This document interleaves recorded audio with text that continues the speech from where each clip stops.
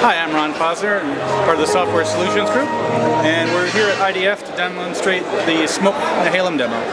This is a demonstration of the power of a multi-core system. I'll turn on the demonstration. So what we do is we have a nice pastoral farm scene, which is hit by a meteor shower. And what we've got is some havoc physics on the barn and the farmhouse.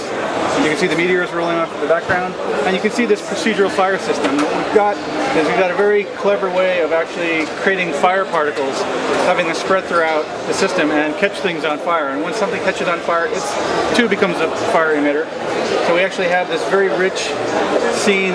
We've got this fire system that actually will spread across a tree and the canopy of the trees and start catching things next to it on fire.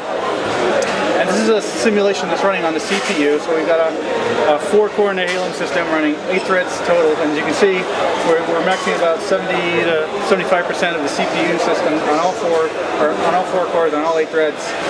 And as the simulation runs, we actually catch more and more things on fire, until eventually, with most of the trees on fire, we're getting about 50 to 60,000 fire particles all interacting in the scene, and running that simulation on the CPU. We take the results of the simulation every frame and then put it on the graphics system so you can actually see what the results are. And here you can see the house is destroyed. There's actually animals running around. There's an AI system for horses, chickens, and sparrows. They're all trying to avoid the fire but keep next to each other and avoid each other. So you'll be able to see some of the sparrows up in the sky flocking around.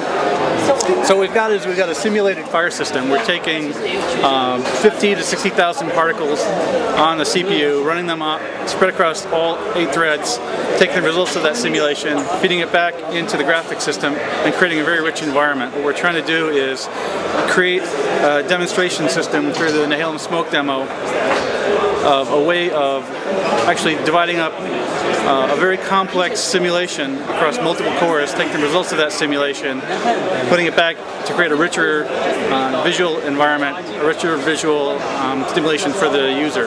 So what we're doing is we actually have it set up so we can actually run this on a dual-core system, a 4-core system, a variable number of threads. So we're actually trying to promote the use of game developers and application engineers as a way of taking advantage of a multi-core system to design multi-core systems in mind of future enhancements. So if the user upgrades their PC from a dual-core system to a quad-core system, or from a quad-core to an 8-core system, the simulation will take advantage of that and actually create a much richer environment from that simulation, just based on according to the number of CPUs that they have in the system. To be able to take advantage of more cores. Yes, we want to take out as much obsolescence from it as possible, because people right now create a lot of games for the current GPU system, whereas they're not taking full advantage of the CPUs that are on the system. And with a little bit of work, you can actually create a very nice scalable system.